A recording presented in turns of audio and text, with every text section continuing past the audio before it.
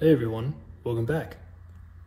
So here we are after the last video, the roughing pass on the spherical mirror is complete. I say roughing, and what I mean by that is I did a finishing pass on here in that, I did a 20 millionth depth of cut with a extremely slow, micron or so feed per rev. I did a finishing pass, but it's still roughing because I've not measured this yet. I don't know how my X offset is set. It was actually done by eye, just using a microscope and visually centering the tool about the axis of the spindle. And it looks all right. I'm kind of a fan of how it looks. These nice little mounting flanges here look pretty.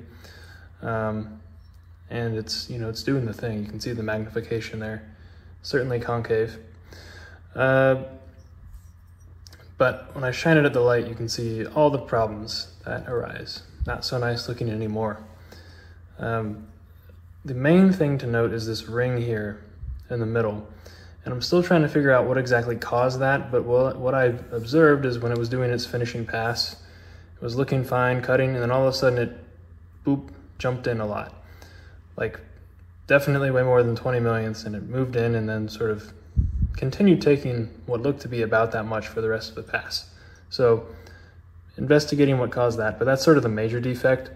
Besides that, you can still see all of the issues I've highlighted before, like in the air bearing vibration video, where there's just that haziness, and that's just poor surface roughness caused by that tool sort of shaking, around 25 nanometers or so.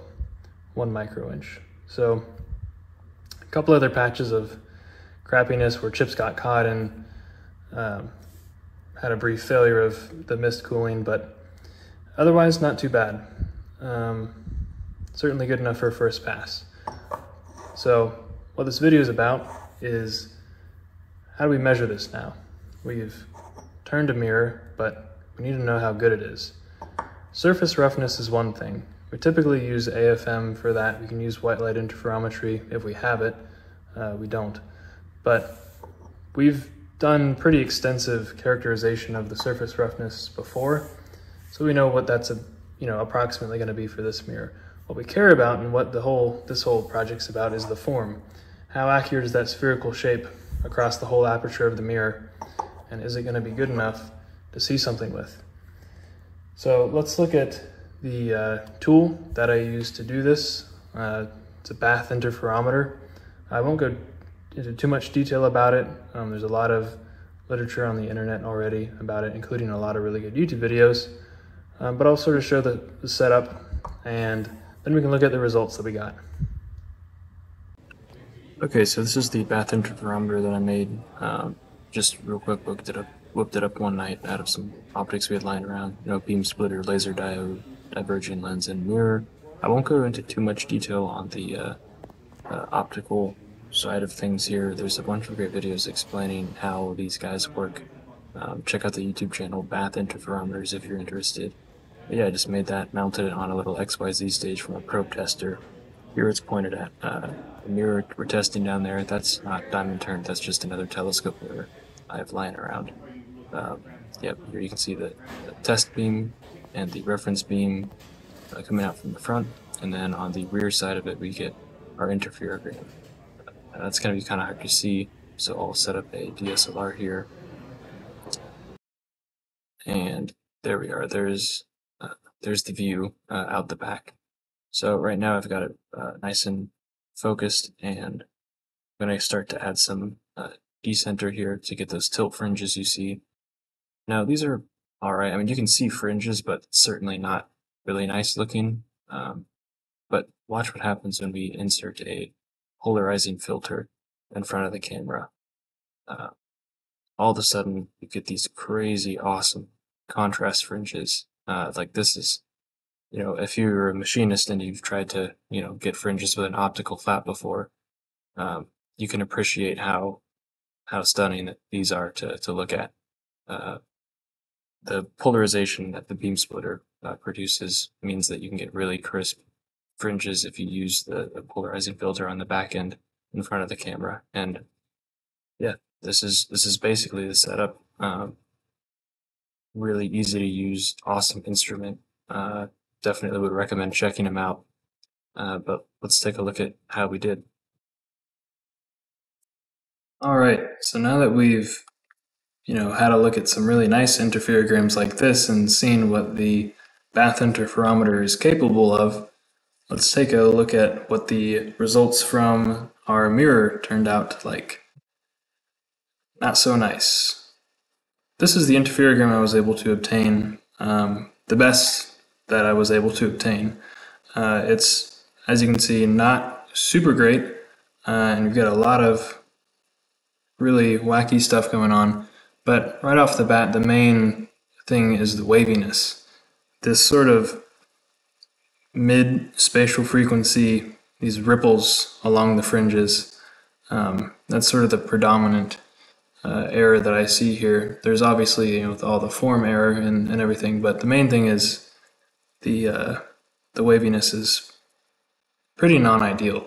But not an ideal interferogram, luckily good enough for DFT fringe to be able to discern some information about it. So here's the results.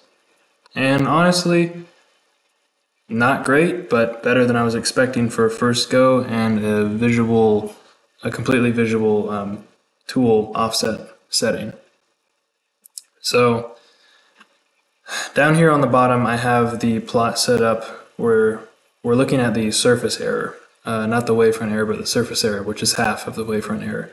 So this is a readout in nanometers of across some different traces, 16 lines across it, how far out the shape is from a perfect sphere.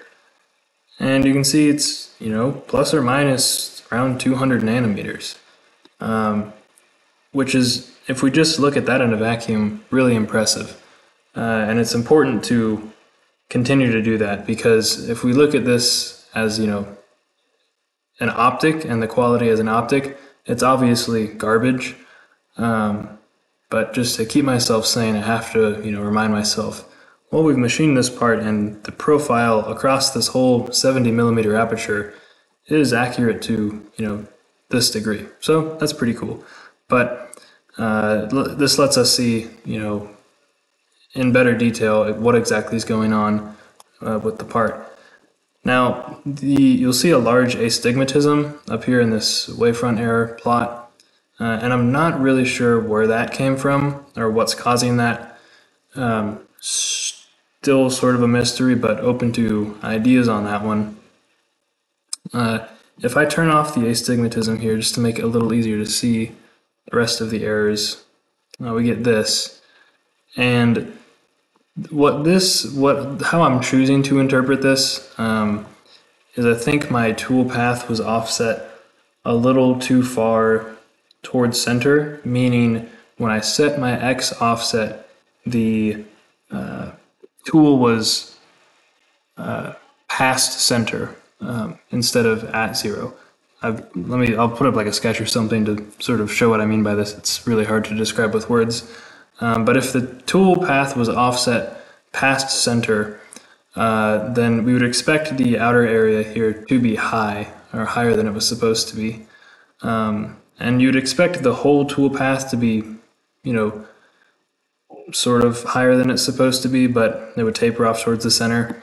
Now, as for what's going on in the center here, this is that ring that you can see, or you saw earlier, the really visible ring. That's the sharp drop off here. So what I thought was a random plunge into the material because of some, software glitch or something, it looks like what actually was happening there is it was building up some error for a while, and then all of a sudden it basically snapped back to a deeper position. And then as far as why it tapers off towards the center here, I think that's just because the surface speed was reducing, and as it got closer, there was just more tool pressure and it got pushed out a little more. This is all, just me guessing based off of the tea leaves here, but that's how I'm gonna call this one. So certainly not great, but I'm not too upset about this as a first result. What I'm going to do next is actually have at it again for another pass with this mirror. Set the tool offset more accurately by doing a groove and measure test, which I'll show off in the next video.